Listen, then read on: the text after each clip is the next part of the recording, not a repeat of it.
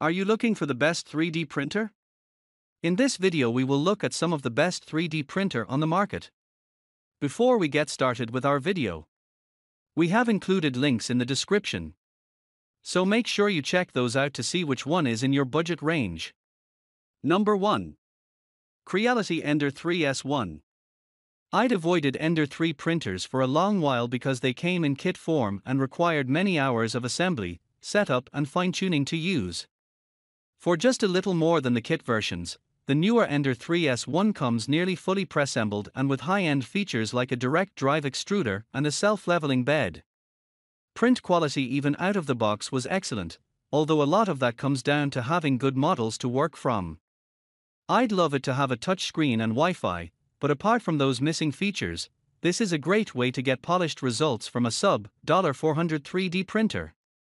Number 2. Anycubic Kobra 2. While not as fast as the P1P or the X1C, the Kobra 2 is around the same speed as the Anycubic M5.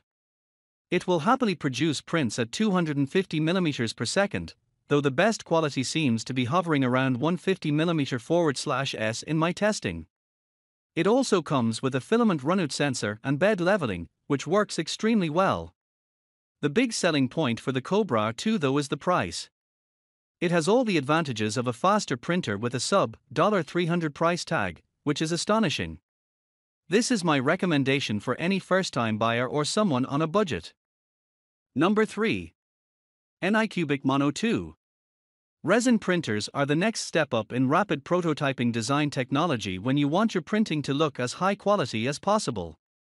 Just be warned, the liquid resin is harder to work with, requiring good ventilation and a portable UV light to properly cure.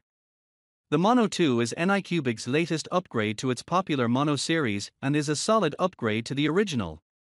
The prints are detailed and the printer's size makes it easy to put safely in your workshop. If you want to get into resin printing, the Mono 2 is a great starting point. Number 4. Elegoo Saturn 2. The Elegoo Saturn 2 is an almost perfect upgrade from the original Saturn. It is bigger and more powerful, with better quality prints than its predecessor and my number 1 choice for a mid-range resin 3D printer. If you are looking to print serious details or a lot of tiny models, this is simply the best choice. Number 5. Flashforge Adventurer 4. The Flashforge Adventurer 3 has long been one of CNET's favorite mid-price 3D printers. The updated Adventurer 4 brings a handful of iterative improvements that make for a winning evolution. The Adventurer 4 is a fully enclosed unit, which helps control the temperature and block drafts. The build area is 220 by 200 by 250 mm, and it has a system for easily swapping out nozzles, all good features to have in a mid-level to high-end printer.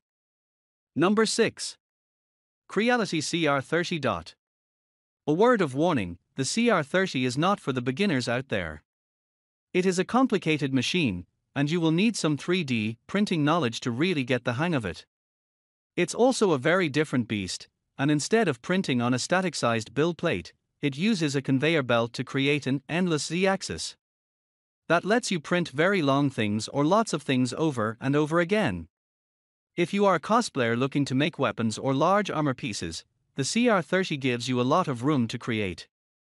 I've managed to print Squall's Gunblade from Final Fantasy VIII as well as the Whisper of the Worm from Destiny 2, both were printed in 2 halves and attached together. It's great for small businesses looking to mass-produce small parts, and with just 2 CR-30s you could create a small empire on Etsy or Shopify.